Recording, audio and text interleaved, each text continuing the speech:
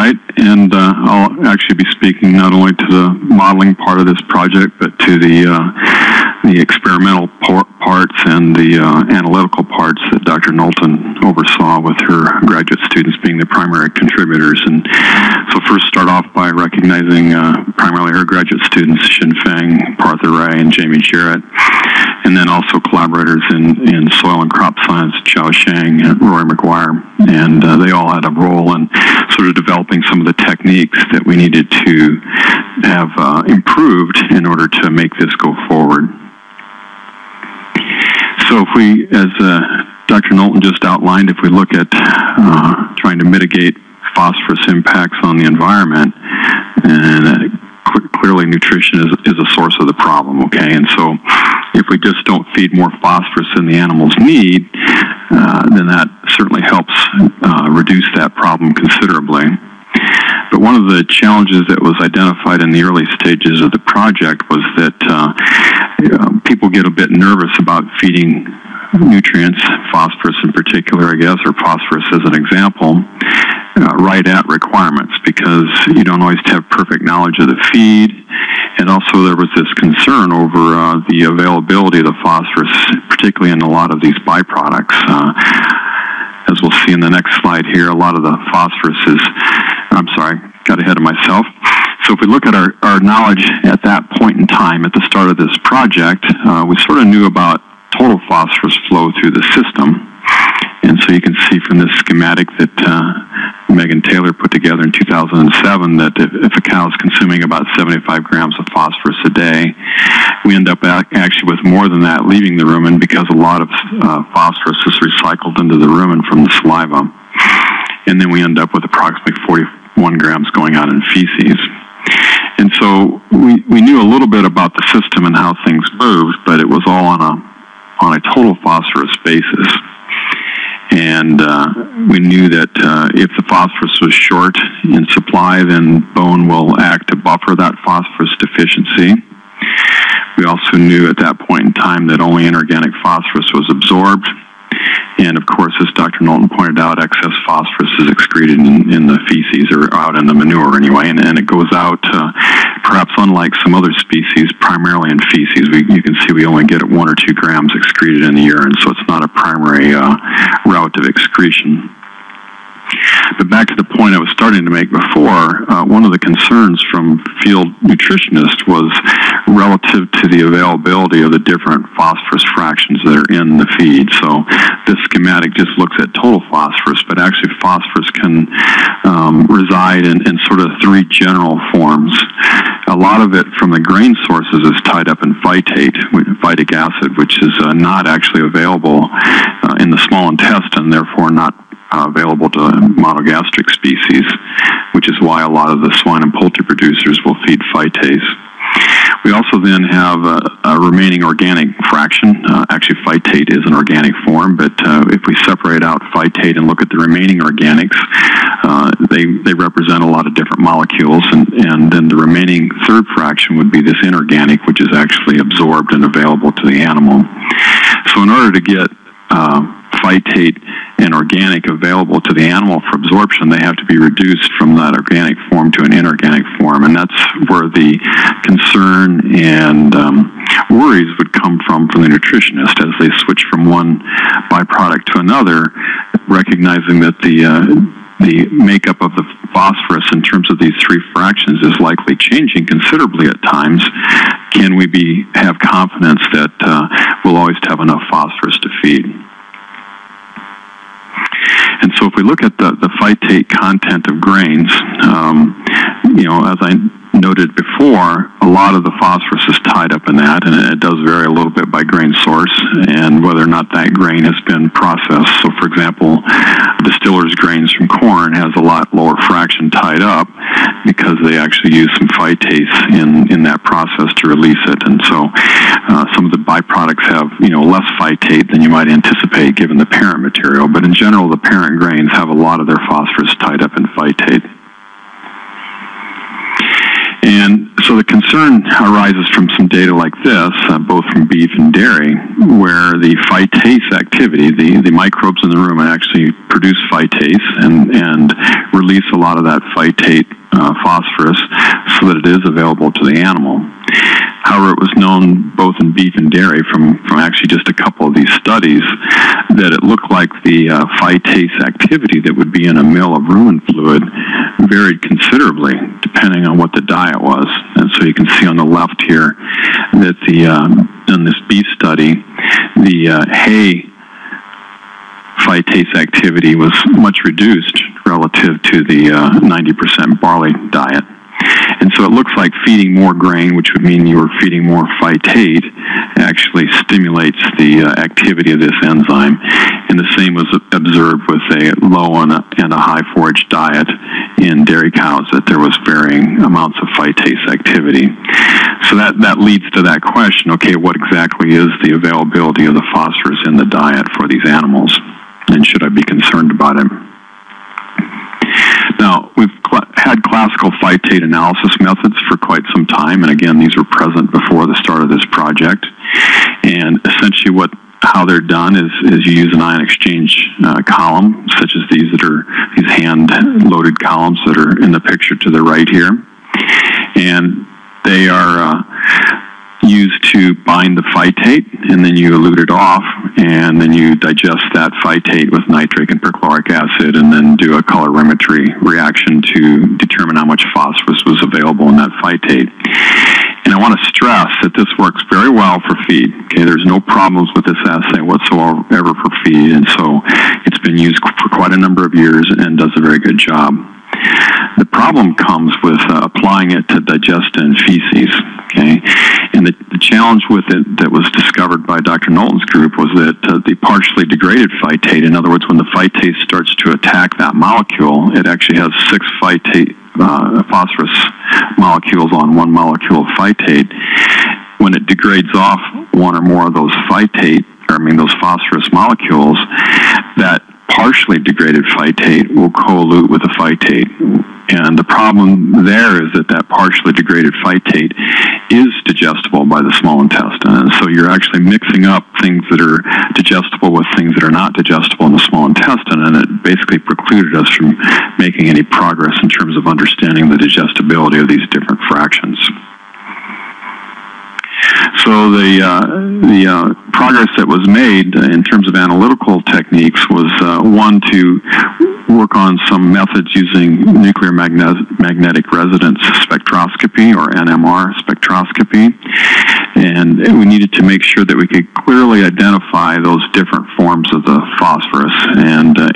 And basically, after some work to improve the separation of the peaks, we could clearly identify phytate from its partially degraded products, and also separately from the inorganic phosphorus.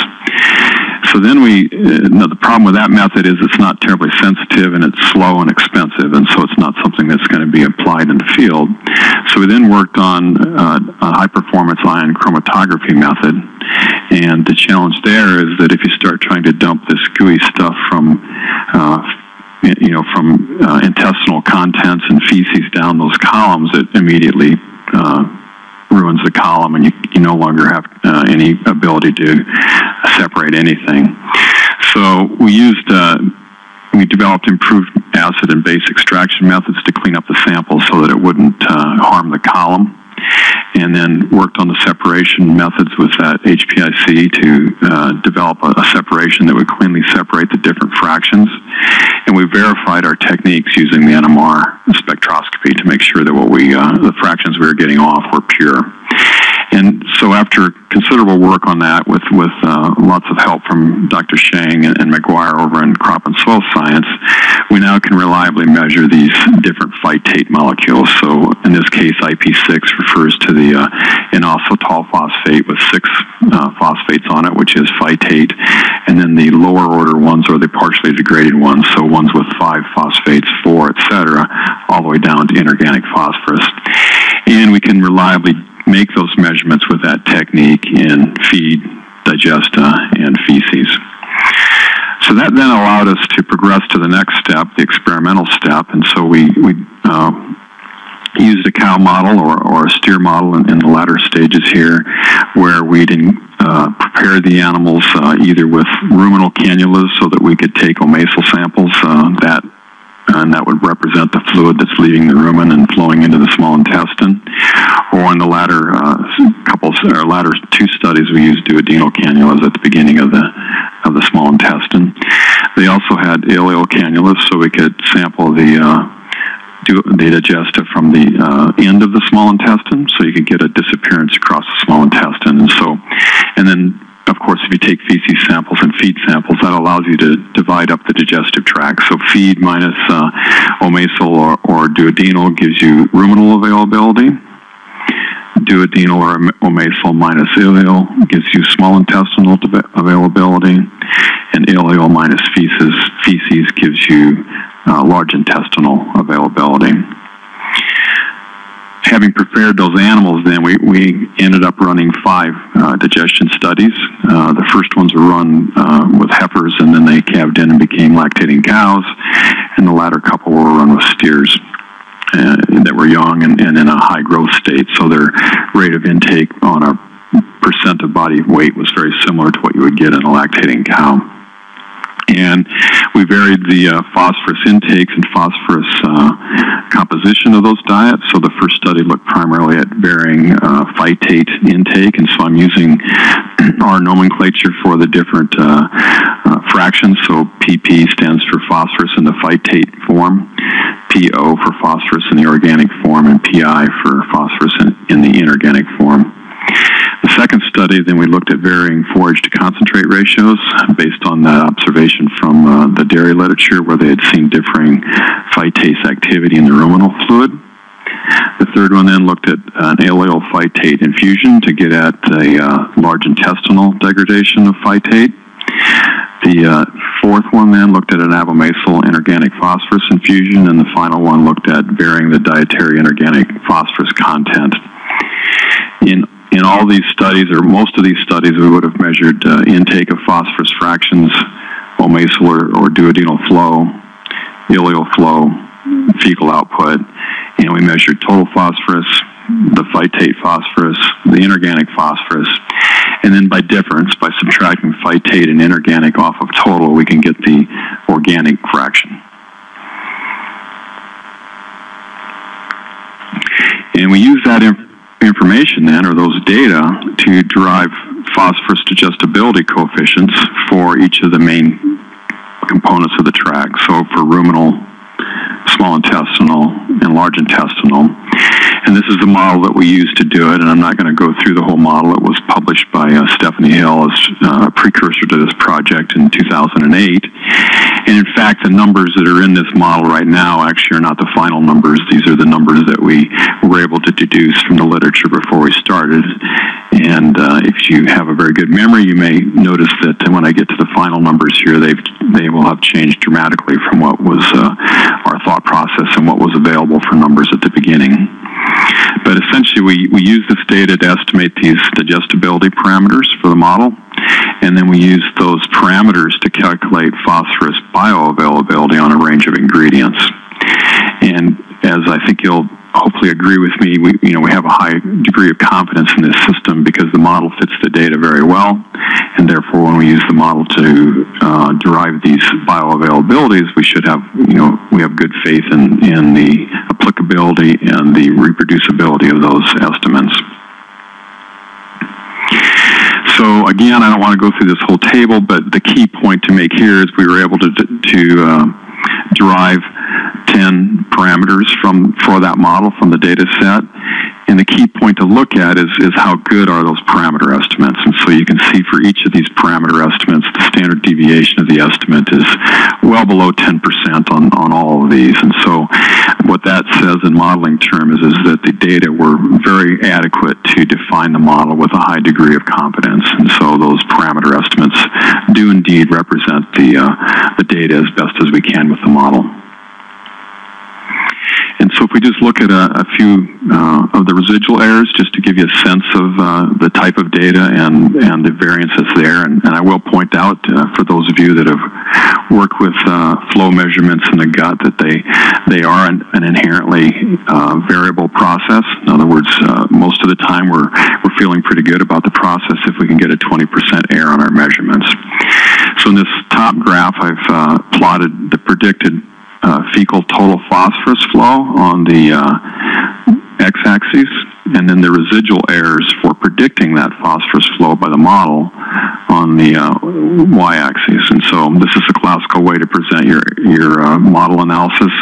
Essentially what you're looking for is sort of like golf. You want a low score. In other words, you want all of the values to line up along this zero line, and you don't want to see any deviations from that line that are systematic. In other words, you'd like to see random variation around that line, which is primarily what we see. The young animal, the heifer and steer data here at the lower end of the scale, and the lactating cow data at the upper end of the scale. And so our observed predicted fecal total phosphorus flows range all the way from about 5 grams per day to almost 80 grams per day. And on the bottom graph, then I did the same type of an analysis with the fecal phytate phosphorus flow. And you can see here that there's probably about 0.5 gram per day mean bias. It doesn't vary across the whole range of the data. It's always about 0.5 gram, but it is off slightly. And so it's a worrisome thing when a model does that, but when we put it in context, 0.5 gram out of a 50 to an 80 gram intake is essentially not really worth worrying too much about. In these plots, then, I wanted to look and see whether or not the model was also behaving as we varied feed phosphorus content. And so in this case, this is total phosphorus running from as low as we could get it, which is about 0.15% of the diet, up into almost 1% of the diet. And again, you can see that the residual errors are nicely scattered around the zero line, and there's no indication that the model misbehaved in any manner. And the same for the phytate. Again, we have this 0.5 gram mean bias, but there's no indication that there's a slope bias to it. In other words, it doesn't misbehave as we go from low phosphorus diets to high phosphorus diets. And then looking at the feed phytate content. In other words, if we make diets that have high feed phytate content, are those data well predicted as well? And so the results here are the same. In general, the model fits the data very well. There's perhaps a couple points that are, trending towards outlying down here, but the rest of the data are nicely scattered about the zero line, indicating the model's working appropriately. Same way for the residuals for the fecal phytate output. So bottom line, the model represented the data and worked very well. And so here's then the derived parameters or the derived estimates for these digestibilities for the 3 fractions from that set of data. And so what we see is the ruminal digestion coefficient. It does vary some. Low phosphorus diets is actually reduced, and high phosphorus diets are increased, as was sort of shown with that steer data originally on. The average across the whole data set is an 87% digestibility. So essentially almost all of the phytate that ends up being consumed by these animals is reduced to either an organic form or an inorganic form in the rumen itself.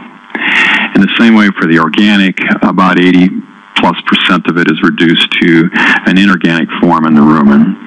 And there's a little bit of challenge with the organic here in both the rumen and the large intestine, because you have microbial growth, which is going to generate an organic form that's going to show up in this fraction. And so for this particular number, I've subtracted out the microbial estimates. We observed no phytate degradation in the small intestine, which is consistent with our knowledge of the physiology of the small intestine. In other words, no species have that ability in this domain anyway. Surprisingly, we did not observe any of the organic phosphorus degradation. The original data that we had used in the model showed that there was about half of it degraded in the small intestine, and so with this cleaner methods, we don't see that. The digestion or the absorption coefficient for the inorganic phosphorus was about 80%. It does vary with needs, and we'll come back to that in a little bit. And in the large intestine, another 30% of the remaining, so 32% of the 13% that didn't get digested in the rumen is degraded in the large intestine. The balance between organic digestion and microbial growth in the rumen is about 0, so we don't really have any further reduction. But surprisingly, there's about 30% absorption of the inorganic phosphorus in the large intestine. So it is a site of absorption. It's not as active as the small intestine, but it does absorb phosphorus, and so reducing this phytate to lower forms in the large intestine can contribute to the overall phosphorus supply of the animal. We've got an average across the sites for the total track at the bottom here. The number of animal observations that are in the total don't exactly match up to the different sites, and so we get a slightly different number there. But essentially, 85% of the phytate is degraded in the total track. Very little of the organic is. It's moved around, between organic and microbial, but very little release of that on a net basis. And the inorganic is about a 30% absorption across the whole track across these studies. So if we look just briefly at the model at the right, the flow diagram, if we use an 80-gram intake, which is about what we would think we would need for a lactating cow, these are the different amounts that would be in the feed on an average diet. The saliva recycling is much higher than the original estimates that we had from the literature, so it's actually more than 1.5 times the intake. So we get 206 grams flowing to the small intestine, and then we get a large proportion of that that's actually absorbed, and of course a lot of it's run around into the rumen again, and we end up with about 43 grams going out into feces. And consistent with the previous data, very little urinary excretion of phosphorus. Most of it's coming out in feces. And it's key to note that, the bone buffering is an important source of this, and we didn't actually look at that in this particular project. So now if we just take the model and ask a couple of questions. What happens to the digestion coefficients for inorganic and total, and the phosphorus balance if we vary milk yield and hold intake constant? So in this case, I used an 80-gram intake of phosphorus just like before with the same fractions. As we increase milk yield from 0 to over 100 pounds per day, the phosphorus balance goes down. Okay, in other words, it starts pulling out of bone, and so it goes from a positive of about 4 to a negative of about 6 or 7. So over that large range in milk, we can get a decrease in phosphorus balance, or we would be predicted to, but it's not a huge change. And if you look at a cow that has about 5,000 grams of phosphorus tied up in bone, 6-gram deficit per day on a 100-pound cow is going to take a long time to deplete that supply. On the bottom graph, then, I held milk constant at the 80 pounds a day, or around 75 pounds a day, and then I varied dietary phosphorus from 0.32 to 0.4, holding the fractions constant. In this case, the phosphorus balance goes from negative, about minus 0.3 gram or minus 3 grams a day, to a plus 0.1 or 0.5 grams a day. I'm sorry, it comes up to just even. So in this case, the model says we have to have higher phosphorus than what we currently have in our diets. But again, we need to recognize that the standard error on making these phosphorus balance measurements and the models representing the data set that we generated, the error on making a phosphorus balance measurement is like 8 to 10 grams. So none of these estimates are significantly different from 0 for phosphorus balance. And in both cases, whether we're increasing milk yield or we're reducing phosphorus in the diet, the system, the gut, has the ability to enhance its uptake, and so it buffers tremendously the phosphorus that's being absorbed to meet requirements regardless of how big those requirements are or how low the phosphorus is in the diet. It just doesn't quite keep up, and so we end up pulling some out of bone to help supplement it. But it is important to recognize that gut does have a lot of ability to change its overall digestibility. And so, for example, it goes from almost a 90% absorption of the total phosphorus in the total tract to 1%. Okay. I'm sorry, I'm on the wrong line. 0.1 to 0.6 from low milk yield to high milk yield. So a lot of ability there to sort of dampen the responses. I'm just providing these equations. These is how we actually took the model parameters and then used them to derive the phosphorus availabilities for the feeds. I'm not going to go through those today, but they're there for your reference.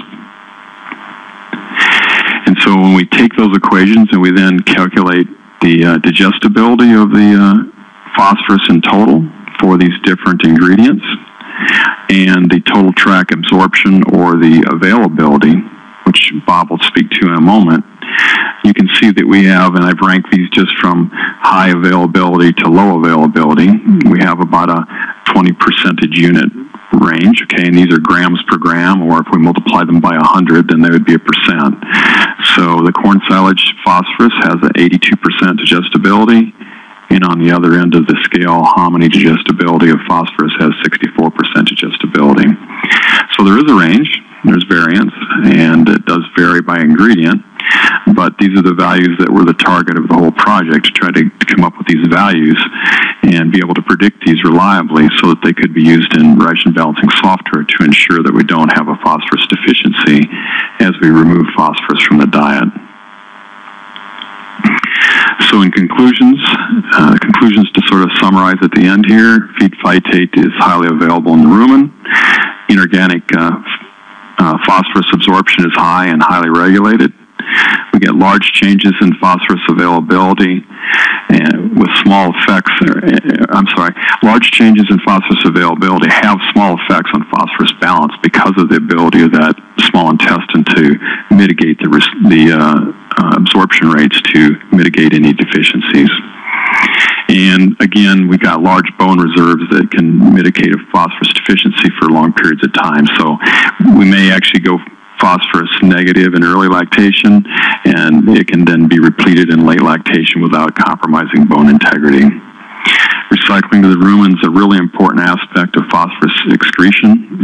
When it has excess phosphorus, it runs it around and puts it back in the rumen, and then that will increase the amount that escapes reabsorption and therefore increase the amount that goes out in feces. Based on the modeling efforts that we've done here, high phytate ingredients really should not be of concern. It looks like there's plenty of phytase activity in the digestive tract, both the large intestine and the rumen, to reduce that down to an inorganic form or organic and an inorganic form that the animal can then use.